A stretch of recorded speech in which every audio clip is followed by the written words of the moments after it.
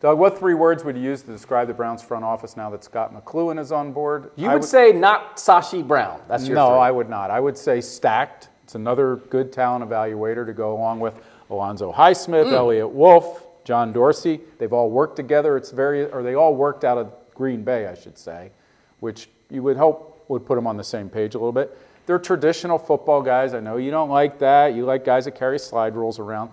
And I think successful is going to be a word that we use, and it's not because I think that these guys have been always great at their jobs elsewhere. I just can't see how they can go wrong with what Sashi Brown left them.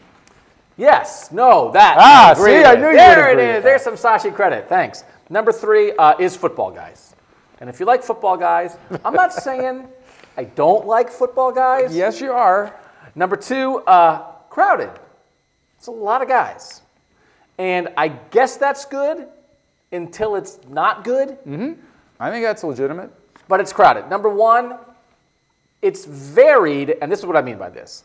I do like that McCloughan seems to maybe think a little differently than John Dorsey. Because of his Baker Mayfield That's all. affection? And I know that Dorsey has said some good things about Baker Mayfield too. But I think that's good. I wouldn't want like, hey, 4 friends, we all think the same. Sure. You want disagreement. You want guys being challenged. Are you sure? Are you sure? John Dorsey is surrounding himself with people who should challenge everything he thinks. And then in the end, it just makes better decisions. So I like that McCloughan maybe is that guy who's smart, but smart a different way.